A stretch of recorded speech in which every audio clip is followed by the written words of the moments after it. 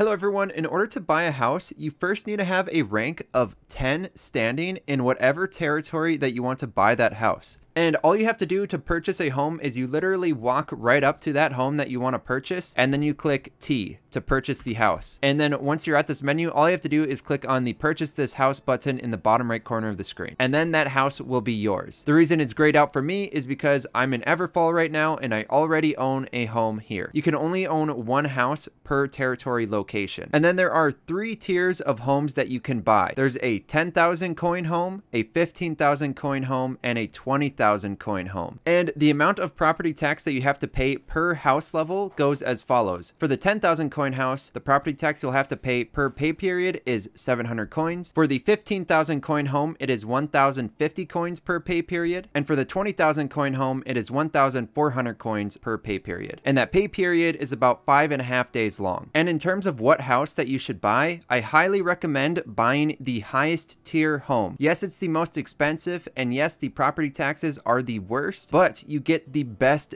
deal. You'll be able to have the most amount of items within your home that you can use to decorate. Your fast travel time is only 2 hours cooldown, whereas for the 15,000 coin home, it is 2.5 hours cooldown time, and the 10,000 coin home, a 3-hour cooldown time for fast traveling. And one other important note is that within every single house, you can only have so many storage chests. In the 10,000 coin home, you can only have 2. In the 15,000 coin home, you can only have 3. And in the 20,000 coin home, you can have all the way up to 4. And what these storage chests do is they increase your total storage that you can have in any specific region. So let's say that your storage in a region hasn't been upgraded yet and it's only at 1,000. Well, the moment that you can get your first 4 storage chests at the lowest tier, each one of those storage chests will increase your total storage by 200. And then so you multiply that by 4 and you have an extra 800 storage in that region now. And then over time, if you want to start getting bigger storage chests as well, then you're going to have to level up your furnishing, and you're also going to have to get recipes that allow you to create bigger and better storage chests. And then you can have a total of 3 homes, including your inn. So this means if you have enough gold for it, you can have up to 4 different places that you can recall to. And the 3 places that you should place your homes are in Cutlass Keys, Everfall or Windsward, and Morningdale. And the reason that you want to make sure that you have a home in either Everfall or Windsward is because these are the 2 trading hubs on the map at the moment. I'm sure once the game expands and the map becomes about twice the size of what it is right now, this is going to be a different story. But for the time being, Everfall and Windsward are going to continue to be very popular, and you're going to want to make sure you have a home there so that you can keep on bringing all of your goods that you gather and farm back to those locations and make it a super cheap Azoth cost, so that'll make it that much easier for you to farm and then sell goods. And then the reason that you want Cutlass Keys is so that you can cover the whole bottom left corner of the map, and the reason you want Morningdale is so that you can cover the whole top right corner of the map. And if you eventually do get all 3 of these homes, then I would recommend placing your inn up in Shattered Mountain. Then you can literally recall to any location of the map, and if you need to fast travel anywhere, you recall to that location first, and then your fast travel cost for Azoth is going to be super cheap to anywhere that's close to that recall point. And then if you do have your first home, I recommend putting your inn in Morningdale or Cutlass Keys, whichever place that you're going to be going to more frequently. And that's all there is to it. If you have any questions at all, please post them in the comment section. Subscribe for more. Thank you for watching, and I'll see you all in the next one.